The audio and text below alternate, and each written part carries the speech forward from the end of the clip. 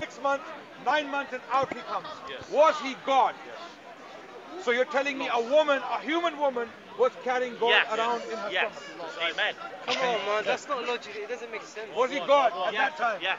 Yes. So, brothers and sisters, ladies and gentlemen, how can you rationalize such beliefs? I mean, I have no problem with people believing in them. People can believe in anything they want. There are people who believe in monkey God, they believe in elephant God, there are people who believe in snake God. People are free to believe these things. It's their life, it's their life. But what I find really difficult to believe is that people can believe God was in a mother's womb, he came out, and then the mother was actually cleaning him. Every time he urinated and defecated, the mother of God was cleaning God every time he defecated. And even as a child, if Mary did not feed Jesus, he would be malnutritioned. If she left him with his waste in his nappies or however they used, he would get rash. And there was no pseudo cream then. Was there any pseudo cream then? There was no pseudo cream. There were no doctors to treat. So if you think about these things, God completely dependent on a woman to take care of him. And he got circumcised in 8 days. On the 7th day, God was so helpless, some people came and they clipped him. Yeah. I'd like to know where they put that. And amazingly, it doesn't stop there. It doesn't stop there. When they cut it, where they keep it. There is another I problem. keep it for my son. For him, I put it, you know. There's another problem. Now, being God, obviously Jesus, I mean the Christian belief is that he was actually God at that time when he was being circumcised. God forbid. No, wait, let me finish. Now when he was being circumcised, if he is God, which the Christians believe he was, did he actually permit the people to do it? Did he actually agree to it? Did he consent to his circumcision? The logic goes, yes, because he was God. God has power over all things. So he allowed people to circumcise. So he was circumcised. Now God willed himself to be circumcised on the 7th day. Amazingly, who is not circumcised today? The Christians. The Christians! 2 billion Christians on the planet, they do not follow God. To them, God was circumcised willingly. It's not that he was forced into circumcision. If he's God, no one can force him into circumcision. Right? So it doesn't stop there. It was that God, A'udhu Billah, who was walking on he never ate pig. He despised pigs. Jesus Christ despised pigs. Who eats pigs? Christians. Who eats pigs today? Christians. Why are you here? Okay. How did Jesus pray? How did Jesus pray?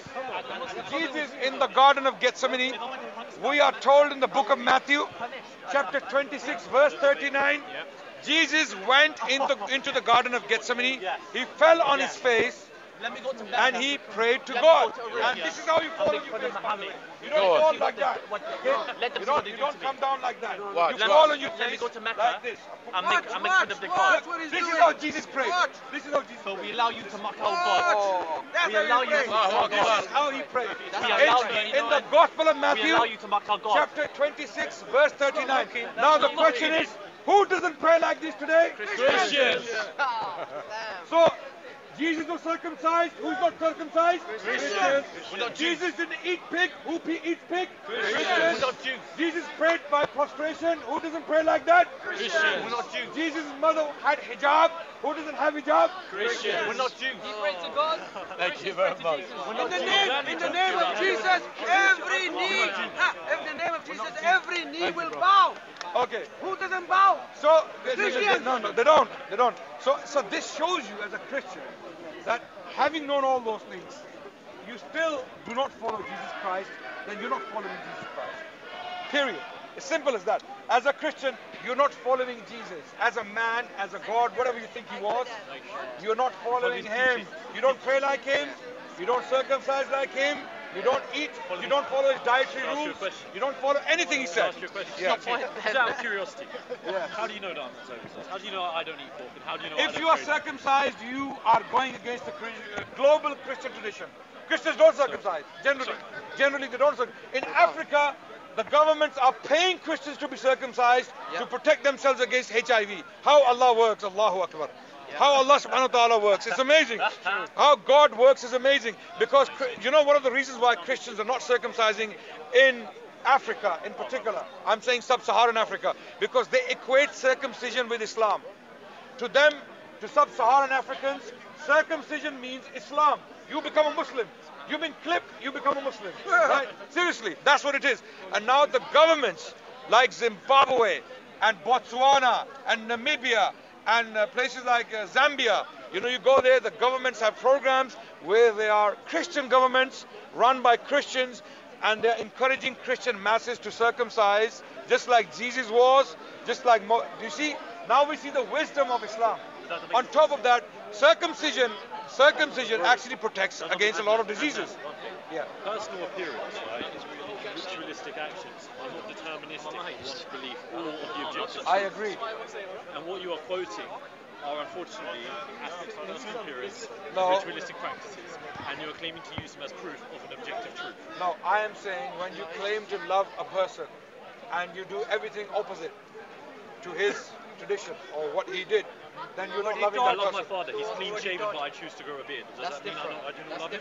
Why is that different? No, It's no, with no. personal appearance. Your prophet It's is to do not with your. action as Your well. father is not your prophet, or he's not your God. Right, Okay, so okay. therefore- So when you follow someone as Are a you dressed prophet, like your prophet right now? I have. Is your beard in the same fashion as him? Okay, Are you of the same race as I'll him? answer the question. I'll answer it. Nothing I'm wearing and doing goes against my prophet's teachings. That's the point. I'm staying within the. I'm okay. Okay, no. So the point is. 100%. No. If The point is, if I'm going against my prophet's teachings, for example, not circumcising, okay, not following his dietary rules, not following his tradition, not pray like him, okay, then I am not actually believing in him. I would like to see evidence where Jesus instructed us to pray in a specific manner. I would like to see evidence where Jesus instructed us to eat in a Jesus, specific I'll manner. tell you how he instructed. Jesus said, As far as I am aware, in the Bible, Jesus only Okay. gave 2 commandments. And Jesus- you do understand that our authority is the Bible. did Jesus command you to follow him? Did he command us to follow him? Follow him? He commanded us to love him and therefore by implication to follow him, yes. Good. We agree. So when Jesus said follow me only in things I say or I do also? Do you follow him in his deeds only or his sayings only? Or both?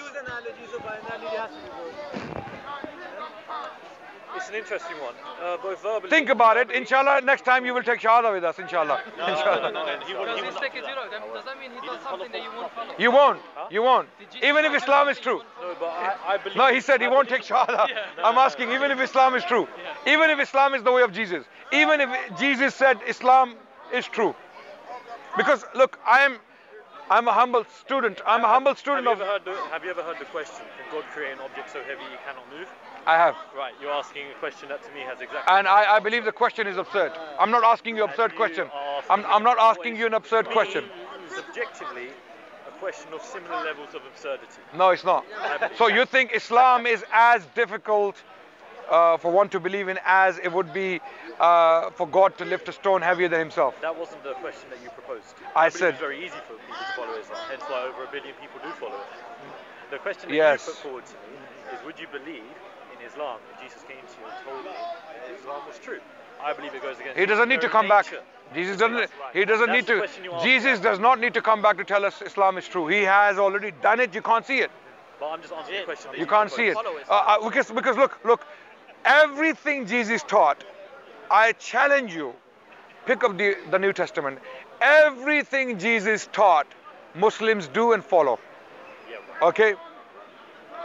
And then again, the second challenge. Everything Jesus taught and did, the Christians do the opposite. Challenge. Well, the only 2 Challenge. commandments he gave us. Challenge. Jesus taught there's only one God. Jesus taught in the Gospel of Mark. Love each other as I have loved Wait. In the Gospel of Mark, chapter 12, verse 29, Jesus said there is only one God. worship thy God with all thy heart, with all thy mind. And the questioner was a Jewish man who had no concept of the Trinity. The amazing thing about this is the questioner was a Jewish man. If he was a Christian Trinitarian, he said, Lord, Lord, I believe in the Trinity, God the Father, God the Son, God the Holy Spirit. And then Jesus would have said, yes, you are close to the kingdom of God. Here, the questioner is a Jewish man who only believed in one person, the Father. He worshipped one person, the Father. And Jesus confirms his belief. Here, instead of confirming his belief, Jesus should have said, hold on a second, you know what? There's a new covenant now.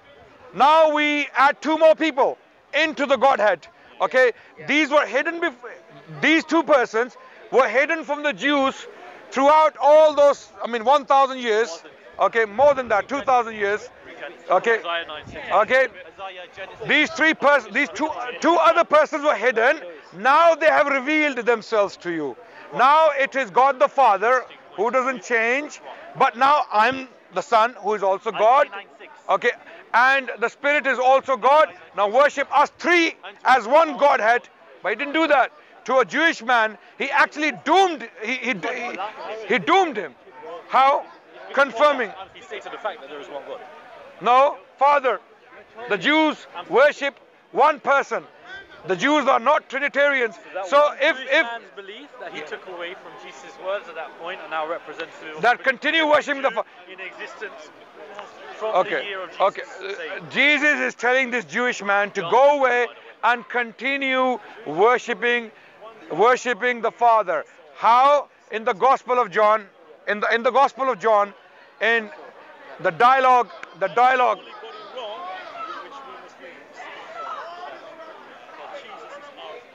In the Gospel, in the Gospel of John, chapter 8, verse 54. Okay, when Jesus is having a dialogue. So why they don't believe in Jesus then? He was from false prophet. Sorry. No, okay. Yeah, this is what I'm trying to explain. This is what I'm trying to explain to them. Yeah, this is what I'm trying to explain to them. No, there's a problem in the Bible, in the New Testament. When Jesus is telling the Jewish people, a crowd of Jews, that you worship the Father as your God. Yes? No. I'm talking about a specific passage where Jesus said to the Jews, a crowd of Jews, chapter 8 of the Gospel of John, that you worship the Father, of whom you say he is your God. Okay? Father is the God of the Jews. Jews are only worshipping one person. Is that clear? I'll take your word for it. What do you mean you take? Bible. I need a Bible. Do you have a Bible? Ask him. Do you have a Bible? I don't know. On this particular instance, I will have to go away and research it, and I'll gladly talk to you. No. Okay. Wait. Can we move there? Can we move there, inshallah? Come. If I show you decisively, conclusively, in the mouth of Jesus, by his own admission, that the Jews only worship the Father as one person. They didn't worship. They had no concept of any other person to be worshipped. And it's in the mouth of Jesus himself, is in his own words. And then in the Gospel of Mark, when we wanted to make that statement. I've got to go. Okay, no problem. See you next. Assalamu alaikum. And then in the Gospel of Mark, a Jewish man asks him a question about divinity. Jesus, instead of changing the Jewish view on God, which to Christians is false, it's erroneous, instead of changing that, he confirms it. He tells the Jew, you know what? You've said something accurate. You are close to the kingdom of God. And then the Jewish man responds saying, Master, you have spoken the truth. There is no one else beside him. There is no one else beside him. Now, him to a Jew is the Father. Is not the Son and the Spirit included. To a Jew, him is the Father. Instead of Jesus correcting him, and Jesus is who? God himself, according to your understanding, and he has come down to put the record straight. He wants to teach people what the truth is. Now, instead of saying to the Jew, no, hold on a second, that him actually means three. The Father, myself, and the Spirit. No, he doesn't do that. Instead, he sends the Jew away, and the Jew is doomed. And that Jew now will die a Jew, believing in one person as God the Father, and he's doomed. By your standards, he's doomed. He's finished. And who's responsible? Jesus, directly, for not teaching him. For not teaching him what the truth is. Now, you respond to me. You tell me, how can Jesus do that to someone? Knowing well that he is actually deceiving the man. My honest answer would be that I would have to go away, read this verse, read it in context.